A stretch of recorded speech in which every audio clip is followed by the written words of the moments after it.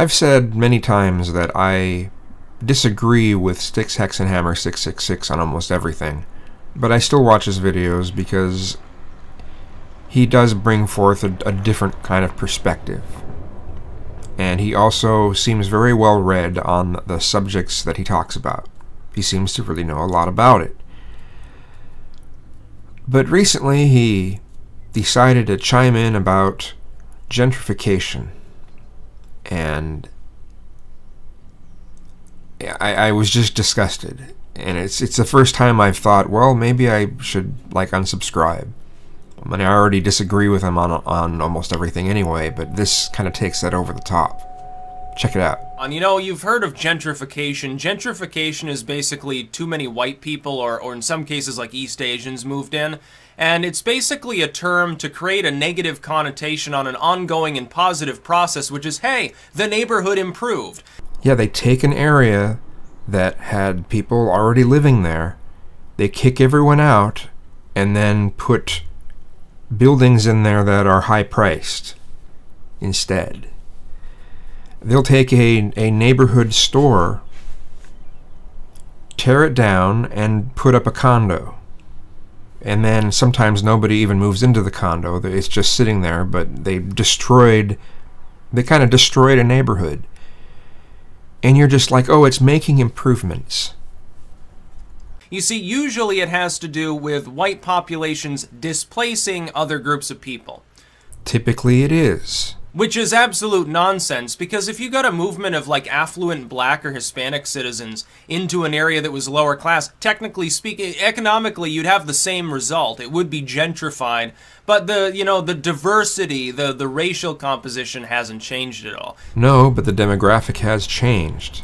It's not just about people moving into a place.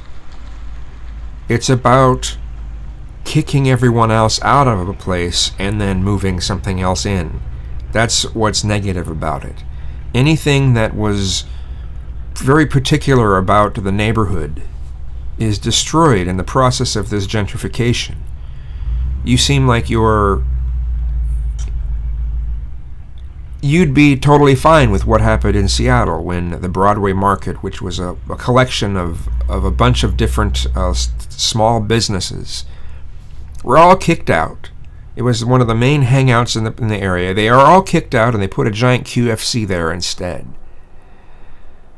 It's a good thing, right? And there's another QFC just down the road. I don't even think it's a half a mile away. But they had to take over that other building because they really want, man. Everyone in the neighborhood hated it. But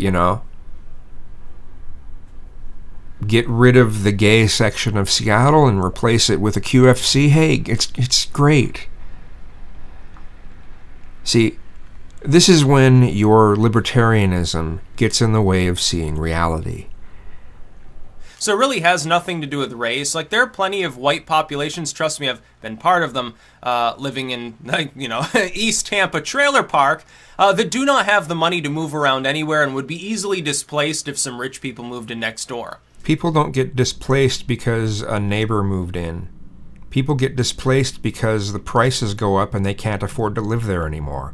People get displaced when they're kicked out of a place. A handful of, black PhD-holding families could move in to one of these predominantly white, trailer parks on the margins of some of these southern cities, and it would completely destroy the lives of those people. They would have to flee, and most of the time they get, They'd have to flee because someone rich moved into the neighborhood?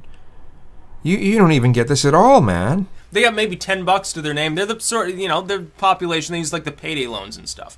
I've been part of this before. I've actually lived under those conditions. We're not talking nice trailers either. We're talking...